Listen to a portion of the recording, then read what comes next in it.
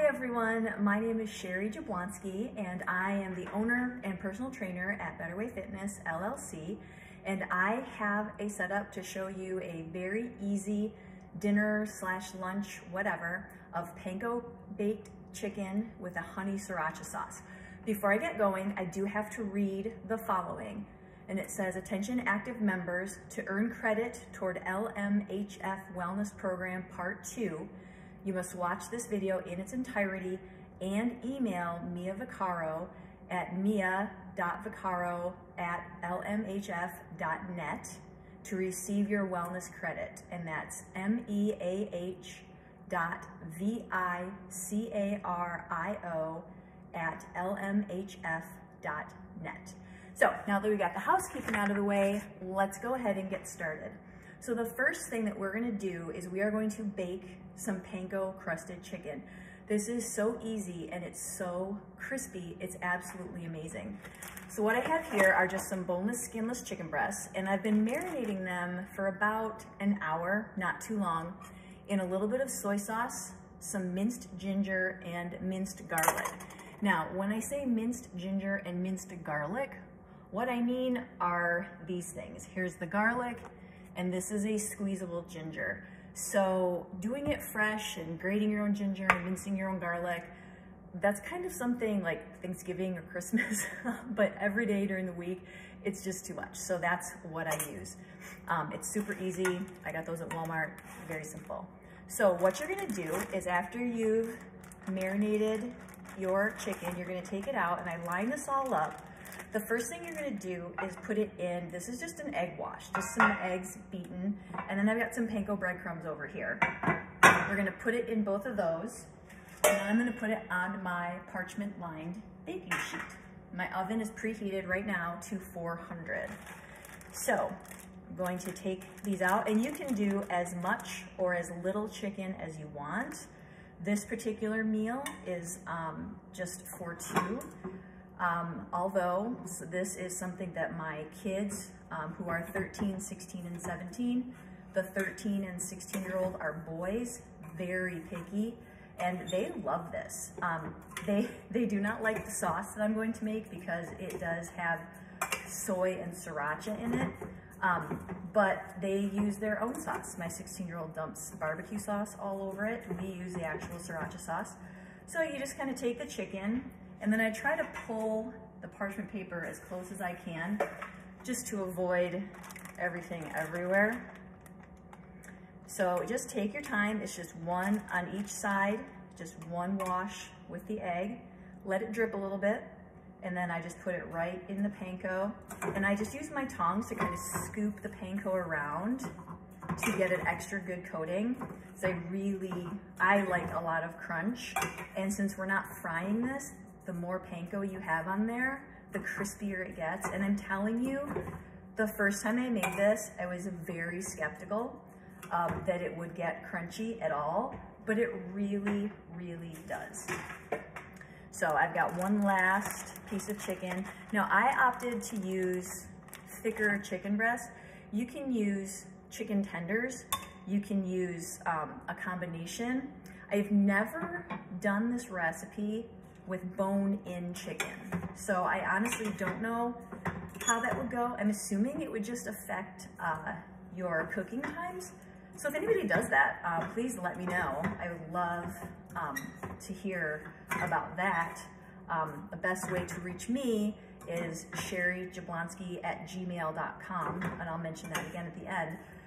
But if you do any additions, I find that the best recipes are ones that you can kind of play with. And I didn't always feel that way, but when I got married about 9 years ago, I went from a family of me to a family of a husband and 3 stepkids.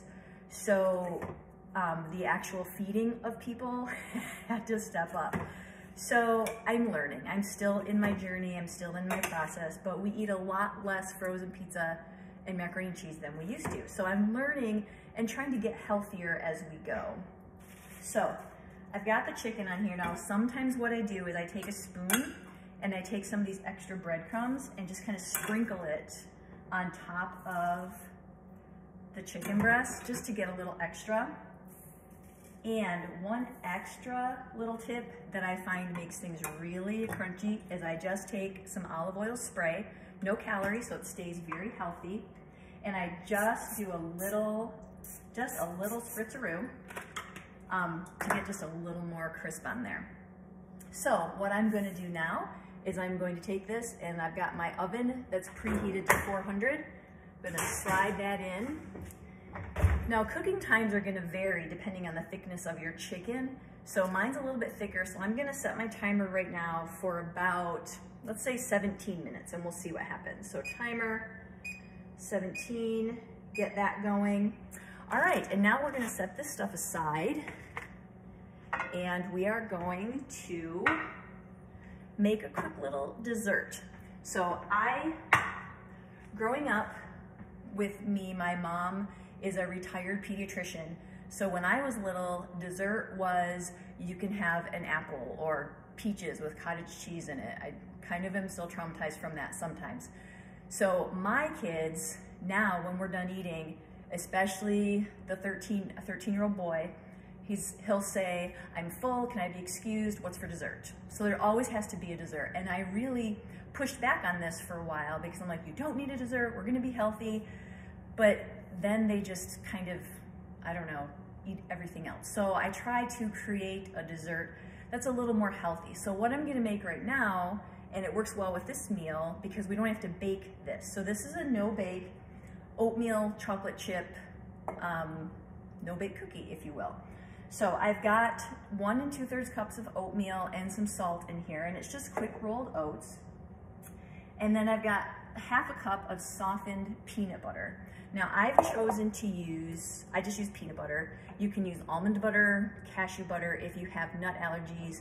There's tahini, there's so many different things. So whatever works for you, I just really like the peanut butter side of things. So you just wanna soften this. This was about 60 seconds plus, I think I stirred it and then did like 20 more just in the microwave. So just to get this in here. Then you add 1/3 of a cup of honey. Now you can use honey, you can use 100% pure maple syrup, not the store-bought kind. You wanna, just to maintain kind of the healthy sugars in this, you wanna make sure that you're getting the real kind. So you can use honey, pure maple syrup, you can use agave, whatever you would like. And then about 3 tablespoons of the milk of your choice. I've chosen to use vanilla almond milk, unsweetened vanilla almond milk. It's very low in calories, and it just gives a little bit more liquid to this so that we can kind of get everything mixed together. And then we're just mixing. I recommend mixing slowly because the dried oats, if you dive right in here, will fling everywhere. So this is gonna be pretty thick. If it's too thick, you can add a little bit more milk. You can, depending, if your measurement of your oats wasn't exact, you might need just a little bit more milk, something like that. But you wanna get it to where it's kind of looking like this, pretty basic. Now, for me, no dessert is complete without chocolate. That's just an opinion. So you could stop it right here and go ahead and dole them out. But what I've opted to do is I've got just under 1/2 cup of mini chocolate chips, and I use the real teensy beans kind because the big ones for me, I don't care to bite into hard, cold chocolate. And since we're not baking these, we're just going to chill them. The little ones tend to spread through a little bit better so that you don't get that big crunch of chocolate. And again, if that's something that you like, use chocolate chips. You can use dark chocolate. These are semi-sweet, mostly because they're the only, semi-sweet was the only flavor I could find in mini. I'm sure if we looked online, you could probably find it at Amazon. So you stir these in, and with the mini chocolate chips, there's just a little bit of chocolate in there. So we just get those pretty much stirred through because I want chocolate in every bite because that's my favorite. So then, and I found you can chill these on parchment lined plate or a parchment lined cookie sheet. But one thing that I found is that it's much easier to give them out if you use cupcake tins.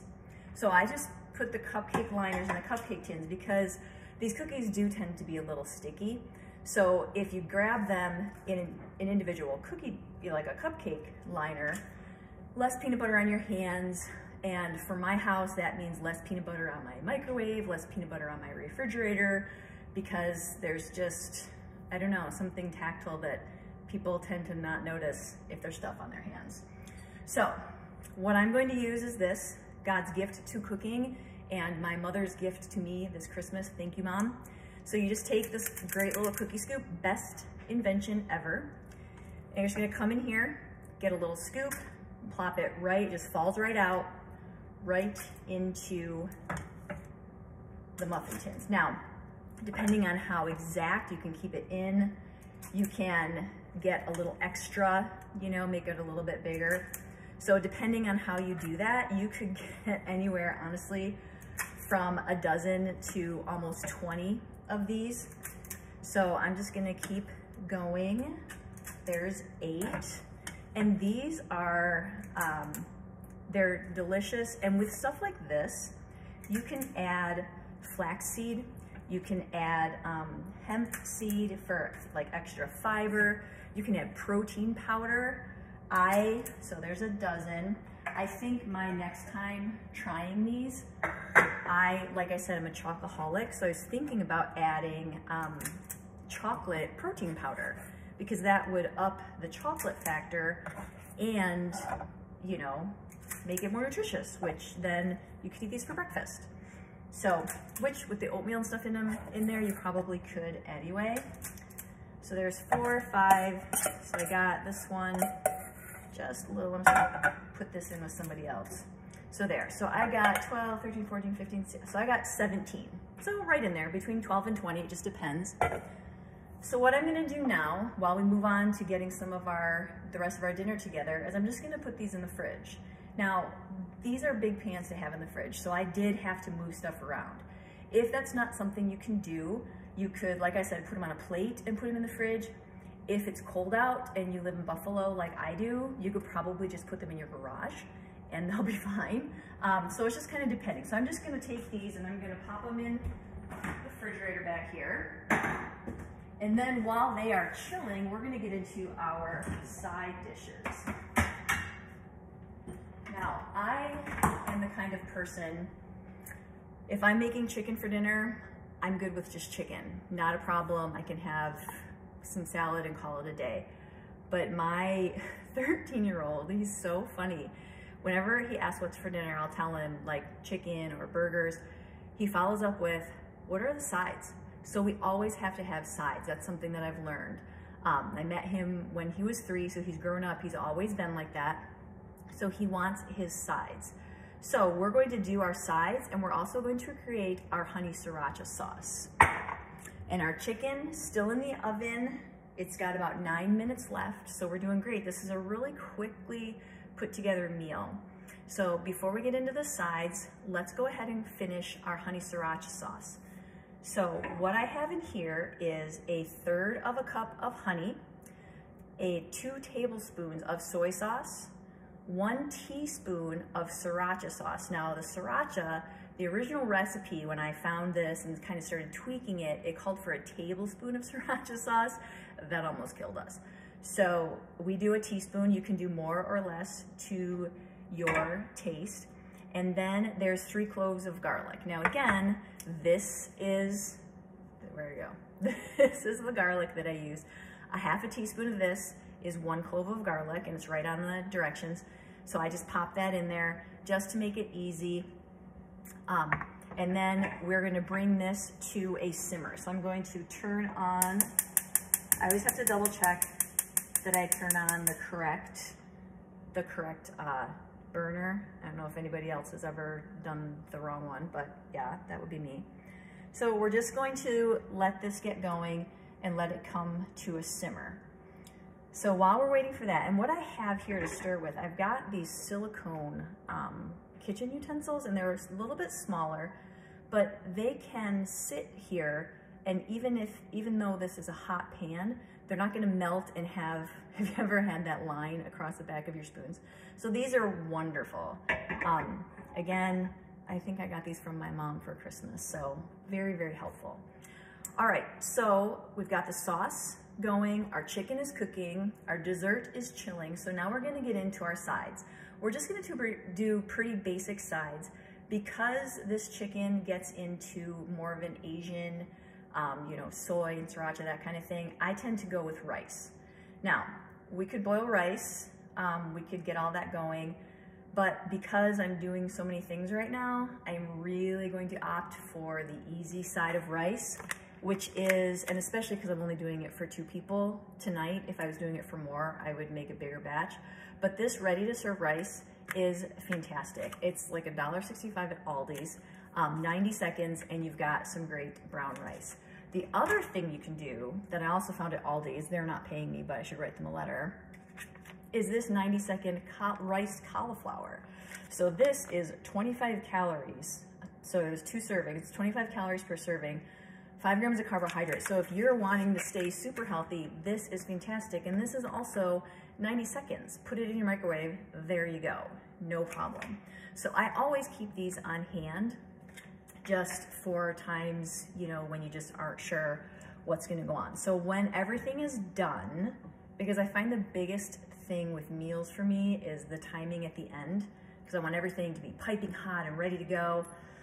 It doesn't always work that way, and you know what? It's okay. It's okay, things are fine. So the other side that I'm going to make, because we want to stay healthy, is I'm going to do some stir-fried vegetables. So I'm going to go ahead and I'm going to turn on, also making sure that I turn on the correct burner, and I'm gonna heat up this pan. So this is an amazing nonstick skillet from my mother. My goodness, I need to write my mom a huge thank you note for all this stuff. So what I'm gonna do for vegetables is I'm going to just stir fry real quick some broccoli, cauliflower, and some carrots. Now again, from my mother, she always, when we were younger, made sure we had a colorful plate. So you don't just want the browns of rice and the browns of a baked chicken. You gotta have something colorful. So I do the green, the orange, and you can do any vegetables you want. You could put some onions in there for flavor, water chestnuts, green peppers, yellow peppers, whatever floats your boat. Zucchini, squash, whatever you can get your hands on. This is what I happen to have, and so here we go. So I'm going to go ahead and just spray a little of my olive oil spray into my pan, and then I am going to pop in my vegetables. Now, as they are cooking, as they get started, I'm just gonna do a little bit of pepper, just for some flavor. And then I am also going to add garlic sea salt grinder. I love garlic, and these grinders, you grind it, it's garlic and sea salt, so I just put a little bit of that in there. Let those go. Now, we don't want to cook these down to mush, which has been my kind of bad habit before. So you want to just let them cook a little bit, let them get warmed up. We're going to move over here to our sauce, which is simmering now. Now, the sauce in and of itself is a little bit thin. So what we want to do is we're going to thicken it up with a cornstarch slurry. Now, basically what that is you just take equal parts cornstarch and water. Now, I'm starting off with just a tablespoon of each because you don't want to turn this into a solid. So I've made this a couple minutes ago. The cornstarch does tend to settle, so you just gotta do a little whisk it back up a little bit. And then as you put it in, you're just gonna stir. So I'll bring this up here so you can see it a little better. So I'm just stirring as I go. There we are. And we're just gonna kind of let this keep going, stir it, and let it thicken up. So as that keeps stirring, we're gonna move over here can hear those vegetables. They're just kind of zhuzhing a little bit. Now, to give the vegetables a little more flavor, I like to use different sauces for stir frying. And a sauce that I've found that goes great with this is a sugar-free orange ginger marinade. So this line, G. Hughes, it's amazing. They have every conceivable kind of sauce. They have a balsamic vinaigrette salad dressing that I just love, and it's all sugar-free. It's really good, and they have one that's like the Polynesian sauce, like they have at Chick-fil-A. Mwah, so good. So I just take, and again, I don't, depending on how many vegetables you use, would really depend on how much sauce that you use. So I just give it a good shake to get all the goodness in there. And then I do a little pour, just kind of over it a little, so you hear. Now, Anne Burrell says brown food is good food, meaning if you get a little char or a little sear, that's fantastic and that's what you want. So that's kind of what we're going for, and that's what you hear. Now, just to get, because there's lots of steam coming off these, so just to get that and to use it to our advantage for cooking, I'm going to put the lid on here just for a couple of minutes. Just for a couple of minutes, and I'm going to put this sauce back up here, get that stirring, get it thickened up. So right now, let's see where we're at. So the sauce is thickening, perfect. Veggies, mwah, they're gonna be done in about 2 minutes. And our timer is down, for our chicken, is down to 1 minute, which is good. Now, that does not mean that the chicken is done. So something that I was famous for before I started cooking for other people was cooking chicken until it was the hockey pucks, if you will, because I was always so terrified of undercooking it, because that's like how you kill people. So I would just cook it till it was like just rubber. So one thing that I got, and I bought this myself, is a digital meat thermometer. This has upped my game, because in the summertime when I grill even burgers, I would grill them to char, because you can't have undercooked. Like, I was so afraid of it. Not sure why, but that was me. So when our timer beeps in about 10 seconds, I'm gonna pull out the chicken and I'm going to check the temperature. You want the temperature to be 165. So that's what we're looking for. So there it is, we'll turn off the timer. Now, when you open a 400-degree oven, if you have bangs like me, it tends to like curl them because it's so hot. So I try to stand to the side and let it come out that way. So now we'll go in and grab this chicken, which is starting to look amazing. And again, depending on the thickness is going to depend on the doneness. So this one right now is going up. It's hitting about 130, about 126. Yep, that one's 138. They're getting close. I think if we pop these back in for just a couple more minutes, we're gonna be good to go.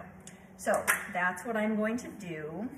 So I set it for 17 minutes, so I have a little bit thicker chicken breast. So I'm gonna put these back in, and make sure you set your timer again, because I just set it for 3 more minutes, because you don't wanna get to doing something else and forget about it. Been there. So cornstarch slurry is working. Sauce is starting to thicken, smells amazing. I'm going to take the lid off of my vegetables because I don't want them to get too soggy. But if you look at these, oh my goodness, see, it's colorful, it's got some char on it, it's got a little bit of color from the marinade that we used. So good, so good. So I'm just gonna put these all the way down on low.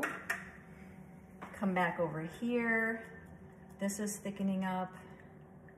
Awesome. And all this time, without even having to watch it, our dessert is totally cooking up. So everything is going according to plan. So what I'm gonna do is I'm going to just do regular rice. I'm not gonna do the cauliflower rice tonight.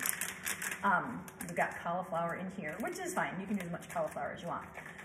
But when you do this, you take it, and again, the instructions are on the bag. I don't really need to teach you this, but you just pull it about halfway across, and then we're gonna pop it in the microwave for 90 seconds.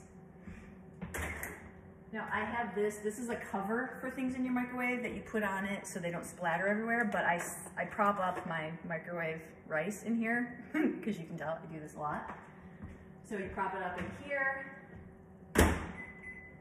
90 seconds, and then that's going. So everything's moving as it should be. Ooh, our sauce is getting thick. I wish that they could figure out a way to make smell go through these videos, because I am telling you what, looks so good. So I'm gonna try it if I can turn that. So that sauce is kind of a caramely color, and it just smells so good. And it's thickening up. So if you look at this sauce, it's getting a little thicker, and the longer it sits with that cornstarch slurry in it, the thicker it will get, so don't worry about that. So we've got that, turn that off, let that sit. These vegetables are perfection in a pan. So 35 seconds left on the rice, so I'm gonna grab a plate, chicken, 15 seconds. This is the best. You'd think I practiced. I did. So I'm gonna grab a plate. Now, in my perfect world, I put the rice, then the veggies, then the chicken, and then put the sauce over it. My husband does not like that. He wants the rice, the veggies, the chicken, and then he'll put the sauce on specifically only what he wants the sauce on. That is a trait he has passed on to the children, which is fine. So I generally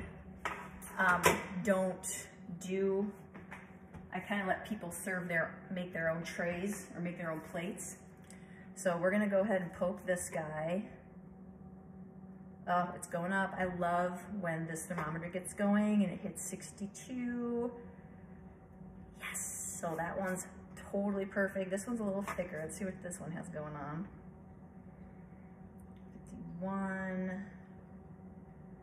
Let's see, so this one's gonna have to go back in for a quick minute.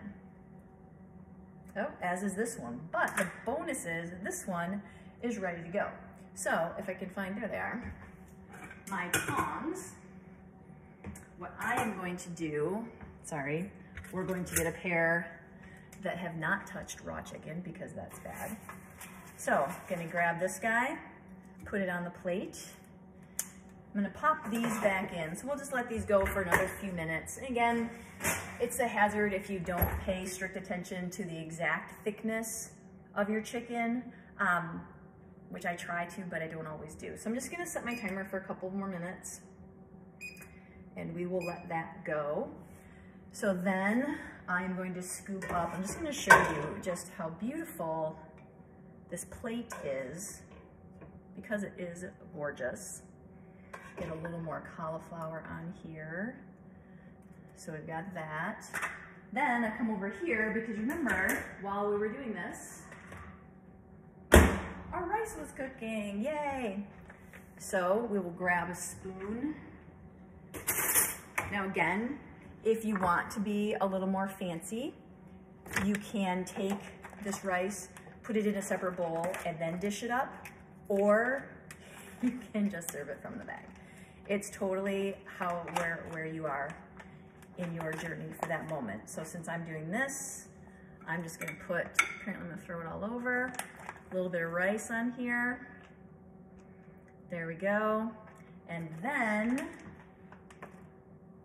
we've got our sauce. Now, what I tend to do is I take the sauce just like this, and I will just drizzle it like so on the chicken. And again, you can put as much or as little as you want. My kids like to dip. They don't like it right on there. and that is totally their call. So then you have chicken, rice, stir-fried veggies, and don't forget, in the fridge, we have our no-bake peanut butter cookies, which are not exactly pretty, but they're so good. And just because I know everything is delicious. Dessert first, you never know what's gonna happen. So there is the recipe. Panko breaded chicken with a honey sriracha sauce, stir-fried vegetables, rice, healthy-ish peanut butter oatmeal cookies. So good. All of these recipes will be posted with this video. Again, my name is Sherry Jablonski. I'm the owner and personal trainer for Better Way Fitness, LLC. Please let us know if you like this video and want more like it. Thank you so much for spending time with me, and hope everybody has a wonderful day. Bye-bye.